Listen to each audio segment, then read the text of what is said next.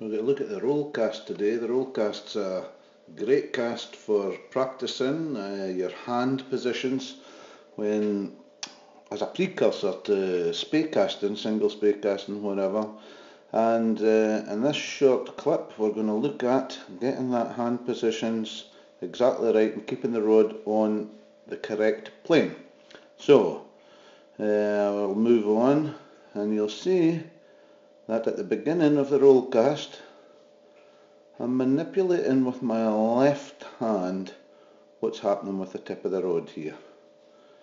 So my left hand is slowly moving away from my body, slowly, and at this time for the roll cast the rod is moving at exactly the same speed.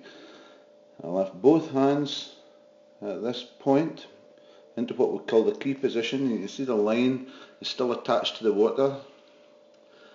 Hands are in the absolute key position, ready to go forward. This is the position that Falkus talked about. It happens in every spey cast. So you can see the right hand, or upper hand, is opposite my eyes, and the left hand is kind of opposite my chin.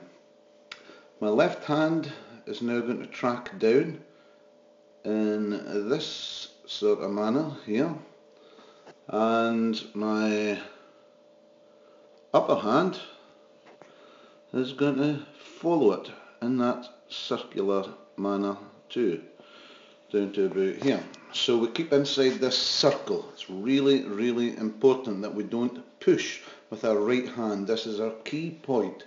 We don't push with our upper hand, as 99% of people do. We apply effort equally with both hands. So as we run the clip on, you can see that the rod is taking on a massive load there, because both hands are kept inside that circle. Absolutely critical to making a good forward cast. So we now see exactly the same thing from a different angle here, and what we're going to look at here is actually the plane of the rod. So the hands are coming up into this key position, the line's still attached to the water because the rod's moving at exactly the right pace. Now the rod begins to track forward. So the plane of the rod, it's massively important that we keep the rod on exactly the same plane from this point on. If we move plane, then the loop will open up and it will compromise the cast. So at this point we'll have to keep the rod, both hands and the tip of the rod in line. You watch that rod stays on that same plane all the way down. A common fault here, very common one, is, we'll just rewind that back, for people, is to tuck this lower hand here and to finish, instead of this position here, to finish here, and this opens up the rod. But if we finish down to the left, it keeps the rod on plane, and so the line will end up dead straight. Get rid of that here. You'll see it from above. You'll see what happens with the line here. So here's the rod coming up into the key position. You'll see that the line remains attached to the water. What we're doing here is a roll cast, so it remains attached to the water here, here, here.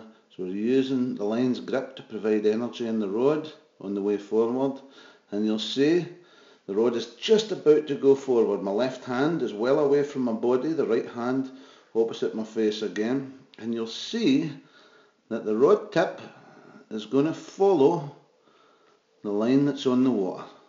So for a really good cast, here's the line anchored on the water, part that's anchored on the water. For a really good cast, you want the rod tip to be right on top of that line as it unloads there. This ensures an absolutely dead straight line because the rod has remained in exactly the right plane and everything's perfect.